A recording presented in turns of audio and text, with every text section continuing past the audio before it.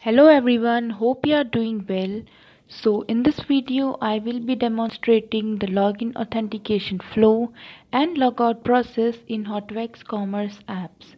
In my previous video I demonstrated the setup guide of HotWax Commerce Ionic SDK. Now let's just run the Ionic SDK using the Ionic serve command.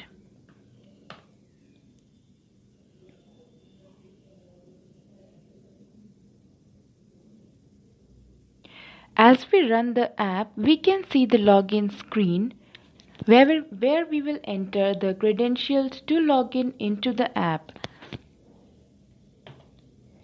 Now, to see the API, I will open the network panel and will enter the credential, that is the username and password, to open the app.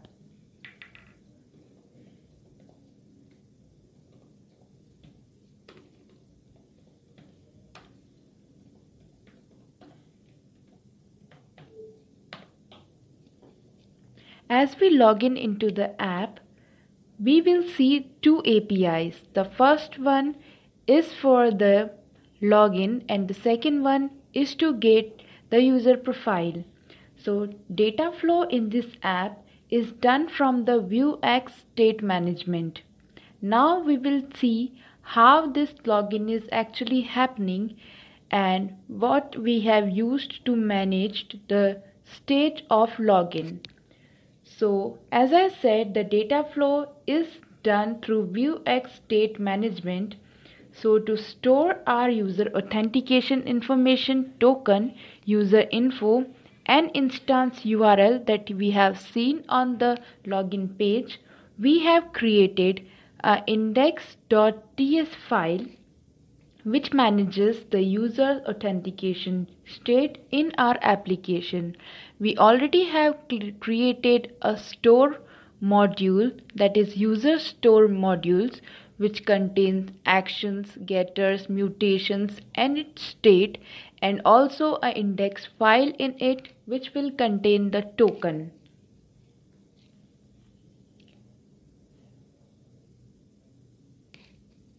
While calling the login API, we upload username password as payload. And this we can see in the service. So we have created a login service and in this we upload username and password as payload of the user to the server to retrieve the token of the current logged in user. Means that when we enter the username and password, we will get the token of that user. Here, the token that I am talking is the JSON web token, which is coming from the API and is unique every time the user logs in. That is, every time the user, even if the user is the same user or a different user, every time someone logs in, we will be getting a unique token. When we will click on this login button on this login page, then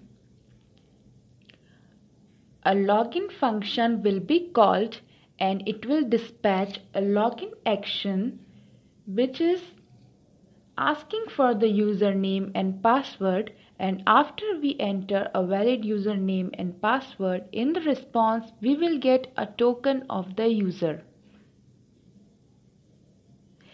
And this we can see in the action of the user.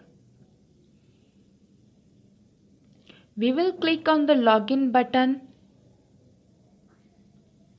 Here we can see when we click on the login button, we will be getting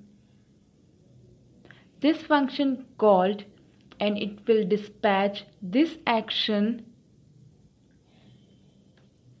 and in this action when we enter the username and password and the username and password is valid, then in response we will be getting the token and the token will be unique, and then we will be dispatching the get profile, and from this the user profile, the current user profile will be displayed. So this is basically the login authentication flow of this app. Now we will see the flow of logout. As we log out, we are able to navigate to the login screen. So how this is happening? So this is the settings page, and here we are finding the logout button. When this logout button is clicked, this logout method is called, and an action, that is the logout action, will be dispatched.